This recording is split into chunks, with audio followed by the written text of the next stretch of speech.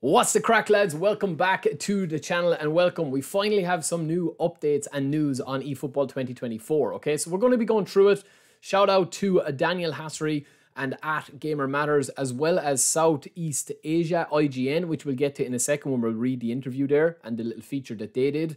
But they talk about a new event that was on for a couple of people that played the game, right? They said that they had boots on the ground, they were on site at this Malaysia event, and we'll talk about that in a second, right? We are also going to show you a couple of things that I want to talk about, a couple of things as to where I want eFootball 24 to go, and I want your opinions. I mean, obviously, I do sometimes look for feedback. So that is exactly what I want. I want you guys, we'll talk about in a second, but I want you to give me some feedback after watching this video. Watch it, let me know what you think, and then basically give me your feedback as to whether you want certain things in the game, or what way. I think the best thing is about flow, lads. That's the most important thing in a football game, is flow. Attack to defense, space being rewarded, being able to dribble, being able to quicken the pace, and being able to balance all of that, right? But we will get into it, okay? So I'm going to read out this interview from IGN Southeast Asia, and it said that this is here are a few things that we discovered about the upcoming eFootball 24 game release from the media preview, okay? So, following eFootball 22's less than stellar launch, Konami's pulling all the stops out to make eFootball 24 a great game to regain the support of longtime fans. eFootball, rebranded from the original PES series, first released on the 30th of September 2021. Seems like a long time ago now. During an event held today at the Battle Arena in Malaysia, the Konami development team provided in-depth explanations about the game's groundbreaking features, beautiful visuals, and unique gameplay mechanisms that distinguish eFootball 24 from its rivals. They also assured fans that they will be constantly improving eFootball and welcome feedback from the players. That is exactly it. I want to hear your feedback from it and to see what you like and don't like about eFootball 2023. And we're going to give you a couple of examples in this video as well, okay? In a speech, the development team said eFootball aims to connect users with fellow football fans, professional football players, and even influencers. So that is, again, very interesting how they're talking about this, right? We'll get to that again. The highlight of the event was a celebrity super match, right? That doesn't really matter too much because there's no gameplay shown. It says that there were also game stations for attendees to get first-hand experience on the unreleased console and mobile versions of eFootball 24, which provide a glimpse at what the gameplay is going to look like, right? So you can just see people playing here, and it said that the development team also said eFootball 24 will be released in September, though the exact release date has not been confirmed yet. Now, this is one talking point before we get back to this article. We know on the official website of the official Konami website that they will be performing the large-scale maintenance in preparation for eFootball 24, and that is due to commence on the 4th of September. So whether that's going to be the 4th of September, all the way for a 7-day week, and it's going to be, the 11th of September that we get eFootball 2024, or else they're going to try and get that at the 7th or the 8th for the Thursday or the Friday. So the first week of September, the first big maintenance of September could start the 4th and end the 7th, or it could start the 4th and end the 11th. It depends how much they've already kind of like carried over and what they're going to be carrying over in it. But we know it's going to be a large scale maintenance because they have said that that will be announced at a later date. So they will definitely give us an update on whether that's going to be, a 4-day maintenance, a 3-day maintenance, or whatever it is that we're going to have, like a week maintenance, right? I reckon if I had to guess, I think the Thursday launch, from what they've always done, every single update that we've had, a large scale maintenance has dropped on a Thursday. So I reckon that's probably the date if I had to guess, that they'll try and get everything for the 7th, which would be the Thursday.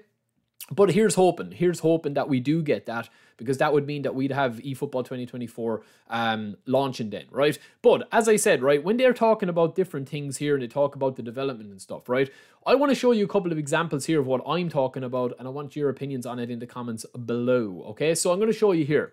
Right, so the first thing I'm going to show you is a video from an earlier version of eFootball 2024, and it's something that I want to see come back, is the attack flow. And what I mean by that is being able to curl shots and finesse shots, right? When you have something like this is from eFootball 2022. All these clips you see here are from eFootball 22, right? You will see the amount of curl shots and finesse shots that you could do outside the box, inside the box, whatever you wanted to do. There was so much opportunity for you to be able to do that. And while I think they've added it, right, in the last update, they've actually added it, that they've really started to reward tight pockets of space and little tricks, and the responsiveness has been a bit more fluid. I would still like to see that extended to outside the box, right? Messi at the moment is an absolute demon at just scoring these little pockets of space shots, is what I call them. you know, cut in, flick, boom, gone into the bottom corner, top corner, right? Now, obviously, technical players like Messi, I am doing a review on him, should always be able to score or hit the target, right? And it is about finding the balance, okay? But this is just from a review that we're going to be looking at here. But watch this goal here from Messi, or yeah, this goal here. Sorry, lads, I'm all over the place. Watch this from Messi here. This is what it was all about before. Little double touch, stop, start, acceleration, and boom, right? So again, we have a look at it here. Little double touch, little stop, double touch, boom, right? That was kind of very difficult to do in the last update of the game that was there, right? Until last Thursday and the Thursday before, they've kind of tweaked that again a little bit. And this is a good example of the current gameplay at the moment, right? That is, if you were to play the game today or tomorrow, right? They have kind of toned down in terms of being able to build up and reward in space a little bit. It's still not back as to where it should need to be and where I'd like to see it go for eFootball 24. You'll see it's kind of very chaotic in that when you get a break, you have to defend it very, very aggressively. And then it's all about getting a foot in and getting a chance, right? But then they've also added passing and space being rewarded a little bit better with the players' runs. Look at that for a run and a ball in from the Kunku. And then also we talked about the curled shots. We're going to see an absolute banger that I got scored against me from some guy as well in a second, right? So the flow of the game, I think, needs to be defined by the speed, and it needs to be defined by having multiple attack routes towards goal, right? You're going to see a shot here. I haven't conceded a long-range goal like this in a long time on eFootball 2023 because people wouldn't shoot because they weren't powerful. It's an absolute banger of a goal, right? So I do think that those things are starting to come back a little bit. They're not back as to where they needed to be again. And look, you can still see the chaotic nature of it, but that is an absolute peach of a goal, long-range curler.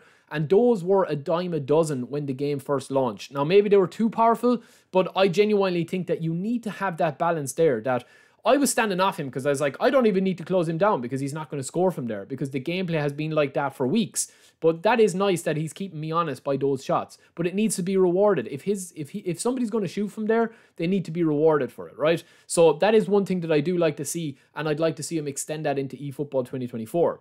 Like, I want to kind of earn my goals and have space rewarded to me. I don't want it to be a mayhem style game where like I just have to boot the ball or like there's 3 interceptions per attack or whatever way you look at it, right? I want to be able to earn my goals and feel confident in defending, right? Instead of just having this sort of stuff happen where you literally can't really control the ball. And that kind of happens quite a bit, right? Look, it is going to happen that you're going to concede goals. I mean, real footballers concede goals as well. But when you have the tools at your disposal and you're using those tools or those gameplay mechanisms and they're not working, it can be extremely frustrating conceding goals like this. You know? I think this is probably the best example I can give you. Watch the flow of V1.1 gameplay, right? This is way back with eFootball 22. Watch the difference in the flow.